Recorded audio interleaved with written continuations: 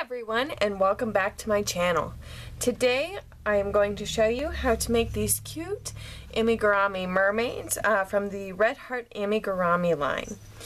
So if you're interested in learning how to do it, then go ahead and please keep on watching.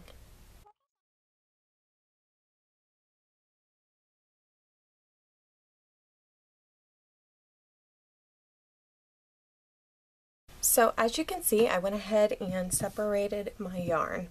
So we are going to go ahead and start off with the body round 1. So to do that, you're going to need the yarn labeled A, and that is this skin flesh tone color. So I'm going to just move those all the way to the side. And so just like with the other one, we are going to start with a magic circle.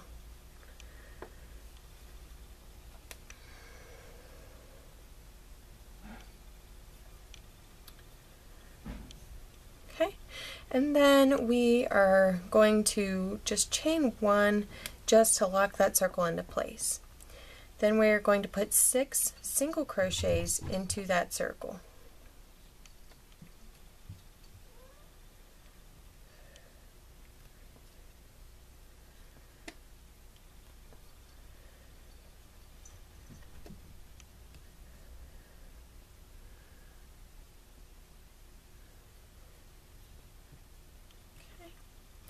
Then before we close the circle, go ahead and take your stitch marker, or in my case a bobby pin, and put it in that last stitch. So the stitch marker is going to mark the end of the row.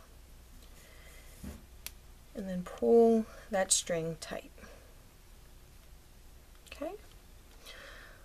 So for round 2, we are going to work 2 single crochets into each stitch around.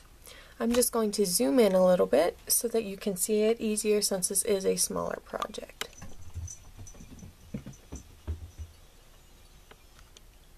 There we go. Okay.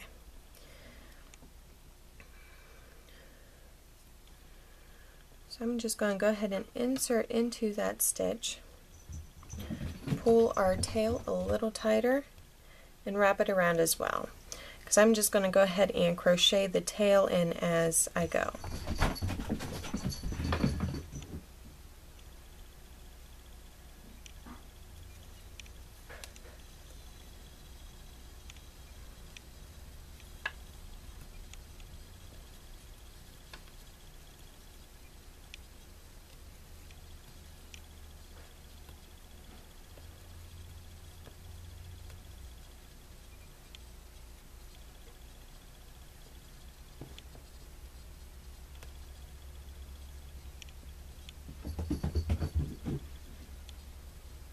Ignore my cats as they run through the house.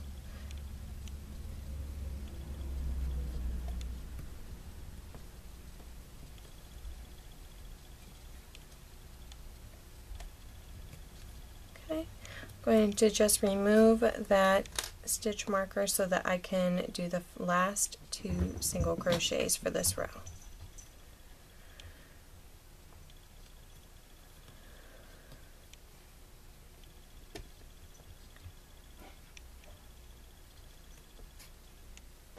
Okay, and remember to put that stitch marker right back in there.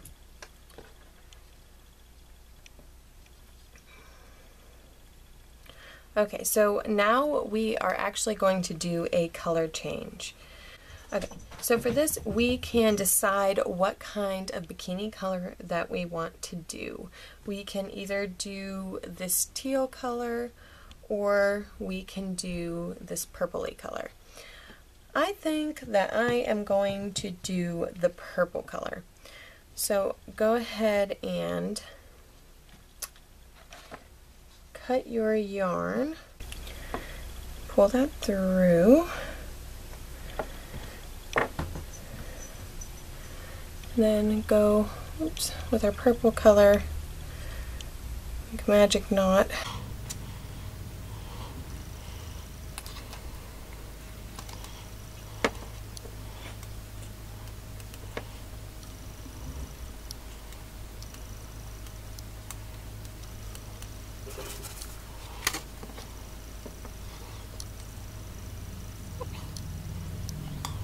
I'm just going to pull up a loop, maybe.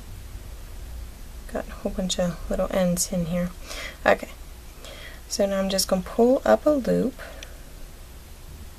like that. Okay, so for row 3, we're starting with our bikini color. We are going to place a single crochet into that first stitch. Okay. And then in the second stitch, we're going to put 2 single crochets.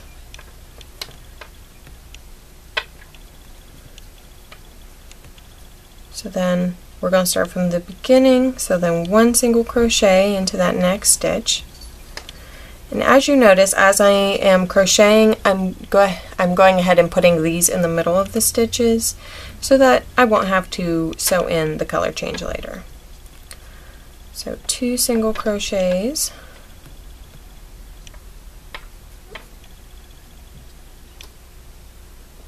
Okay. And then 1 in the next one.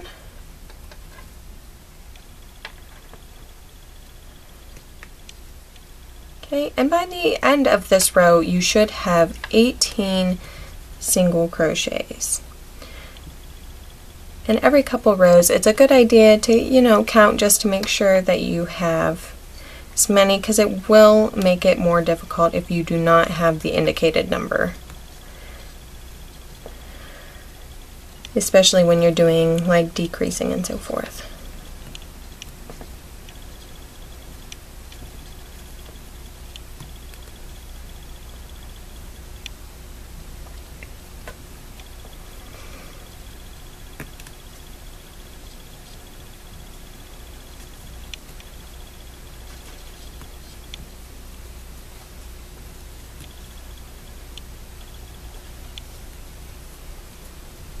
Okay, and in the last stitch where our stitch marker is, that should be 2 single crochets.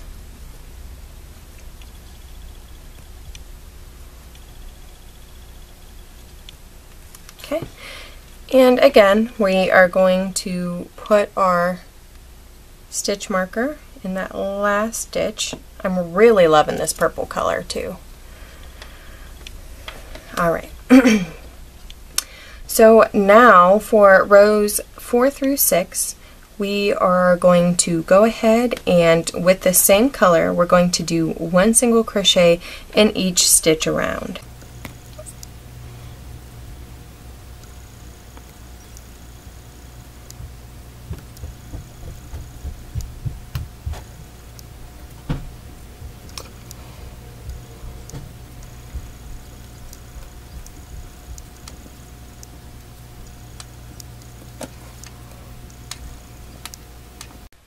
Okay, so I am about to do the last stitch in row 6. And so what I'm going to do is we are actually going to do another color change. So we want to go ahead and cut that one. And then grab our skin-toned yarn again.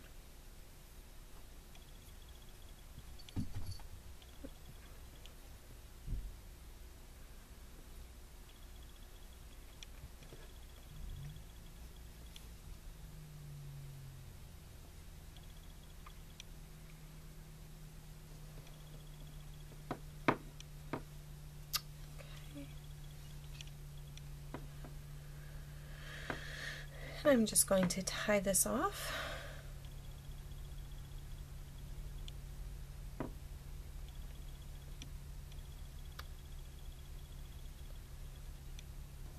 Then take and pull up a loop.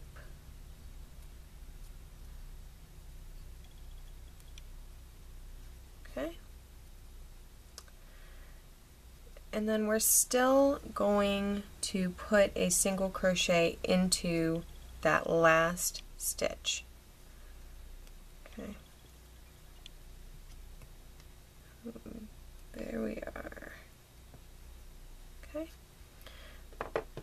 And then go ahead and put your stitch marker there. Okay, so now with rows 7 through 11, we are going to do the same thing with this skin tone color. The only difference is the last stitch of row 7. We are actually going to change back into our bikini color. So go ahead and do rows 7 through 11, and then we will meet back up at row 12.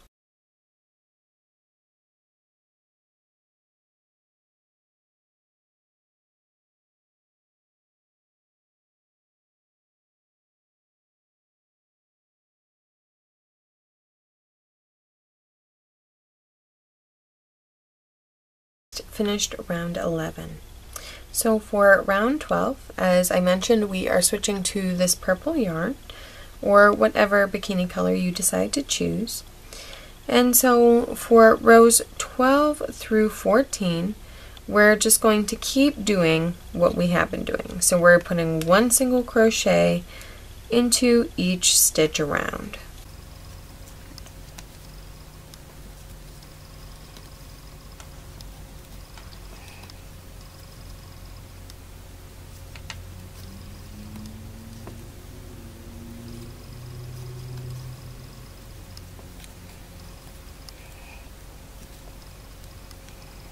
Alright guys, so before we continue on with row 15, we are going to go ahead and put some stuffing in there. And I am just going to, like I normally do, just flip it inside out. And once again, you want to make sure that where you started is tight, because otherwise it is going to cause an issue later. So I don't know why I myself just like flipping it inside out, but you know, you don't have to if you don't want to. Okay, and of course that's still the top. So we are going to go ahead and get a little bit of our stuffing. And if you want, this is where if you wanted to add the plastic pellets to weigh it down, you could do that at this step before you put the stuffing in. And we're not actually going to change any colors after this. You do want to make sure that centerpiece though is in there. Oops. That just kind of saves the step of sewing it in. Okay, and go ahead and stuff that in there, and remember, we do not want to put so much stuffing in there that it stretches the stitches, okay? So go ahead and do that. Alright. So now we are actually going to go ahead and continue with row 15. So now row 15 is a decrease row. So we are going to put a single crochet into that next stitch. Okay. Then we are going to do two single crochets together. So insert your hook, pull up a loop, insert your hook into the next stitch, and then pull up another loop, yarn over, and pull through those 3 loops. Okay, so then for the next stitch, once again, we're going to just put one single crochet in there because this is a gradual decrease, and then we're going to do the decrease stitch again. So it's just really easy to do. And you should have 12 stitches when you're done with this row.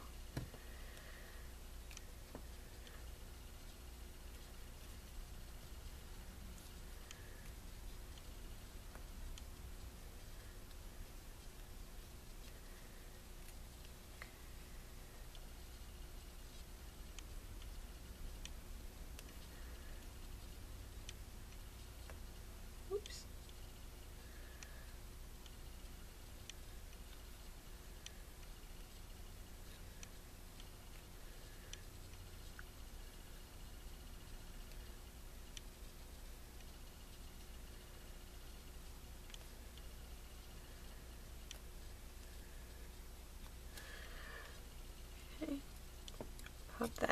stitch marker out.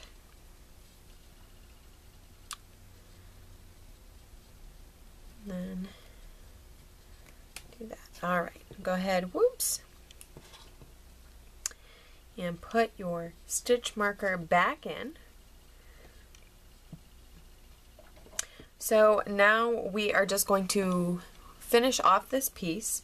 So we are just going to do 2 single crochets together the entire way around. So you will end up with, oops, you'll end up with 6 stitches at the end. So that's 1.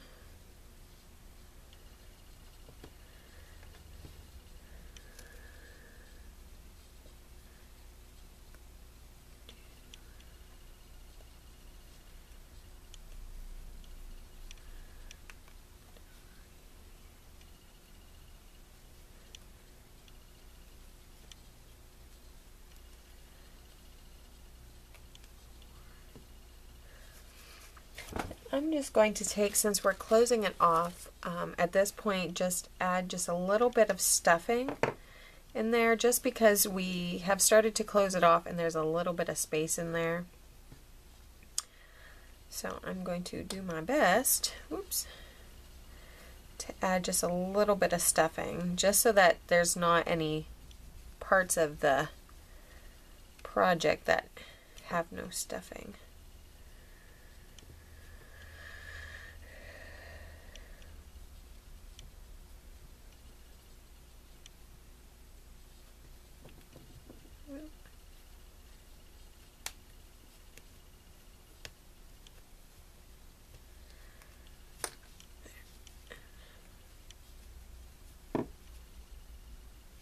There we go. Perfect. Okay.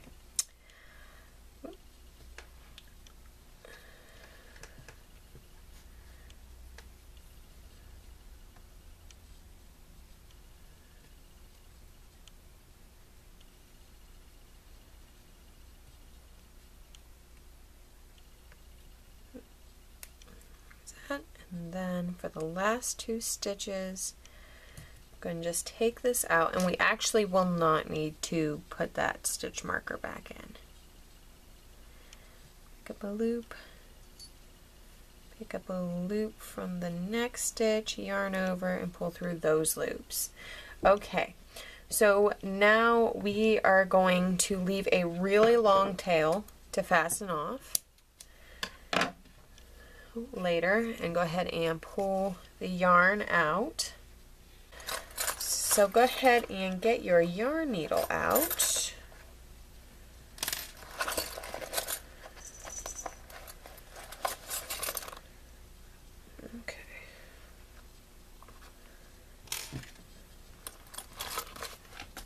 Okay, so now that we have pulled that out, we are going to get out our handy dandy yarn needle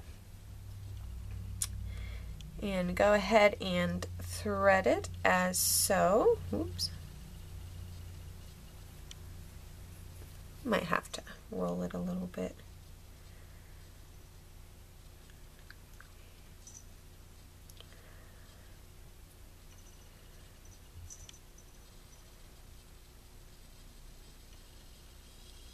There we go. Okay, so then to close this off, we're just going to go through the 3 stitches, or go through all 6 stitches, but we're going to do them in, of course, in sets of 2. So in a total of 3 stitches, like that. Go through the next set.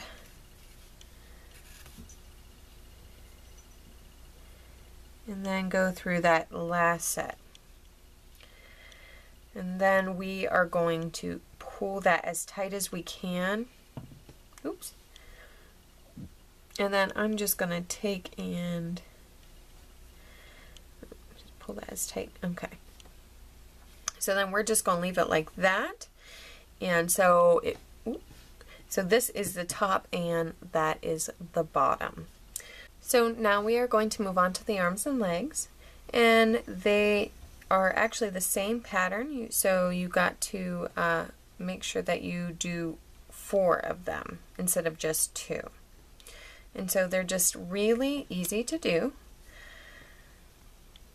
So you are going to chain 1, solidify that chain there. And then you're going to put 6 single crochets into that magic circle.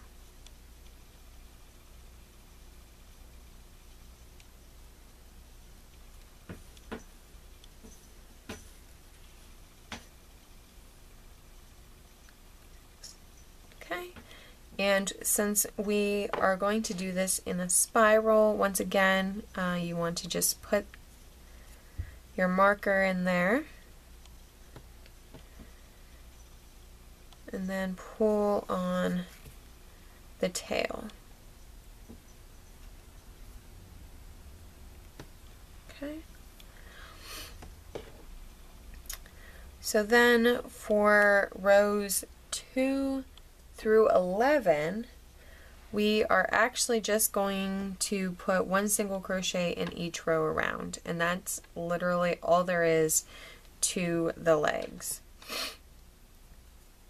So we're just going to keep doing that until we get to the end of row 11.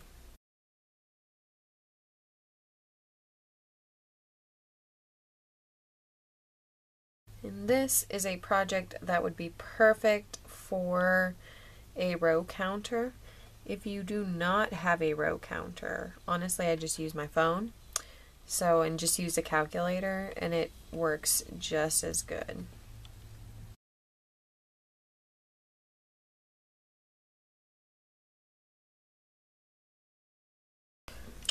Let's row down.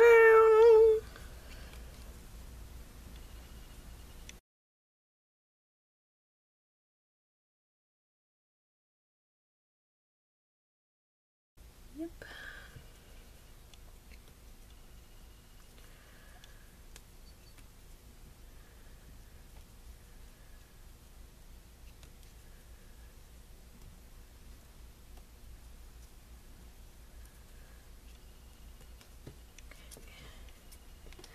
So when you get done with the arm, go ahead and once again leave a long tail for sewing in.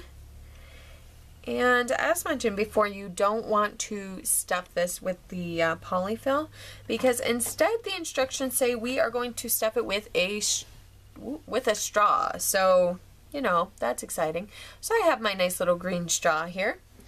So one of the things that I found to be the easiest, because I did have a little bit of trouble, especially with this particular straw for some reason. So I took and I folded my straw in half, and then I folded it in half again, and it actually seemed to go into like the arms and the legs easier.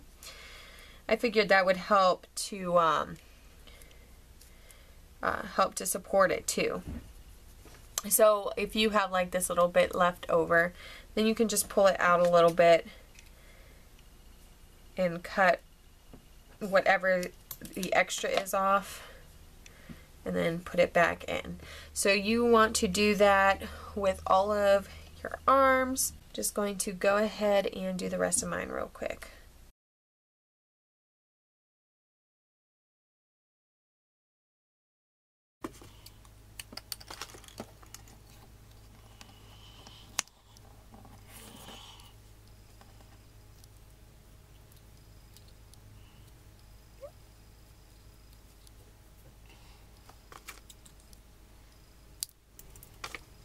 So now we have our 2 arms and our 2 legs.